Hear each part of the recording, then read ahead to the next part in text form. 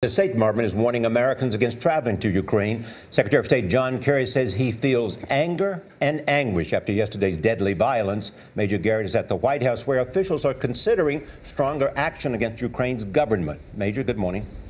Well, good morning, Charlie and Nora. The White House is no doubt aware of this announcement of a preliminary deal to end the bloodshed in Ukraine, but it's withholding formal comment.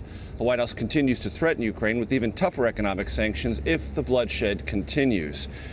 It wants to see just how enthusiastically this preliminary deal is embraced by the besieged government of President Viktor Yanukovych and the street protesters seeking his immediate ouster. Now, the violence has continued all week, even after the announcement of a truce on Wednesday. That accounts for part of the White House caution. But the difference now is bigger players are involved. There's a Russian envoy who's been negotiating with the Ukrainian government, and yesterday President Obama spoke by telephone with German Chancellor Angela Merkel.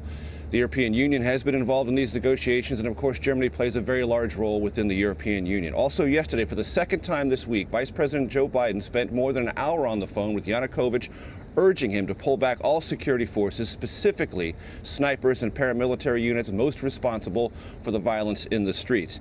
Now, this deal announced would bring opposition figures into a new unity government, calls for a referendum on the Constitution in September, and new presidential elections in December.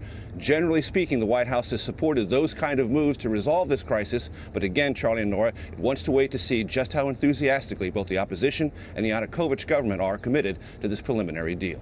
And that's why this is a crucial moment, Major. Thank you.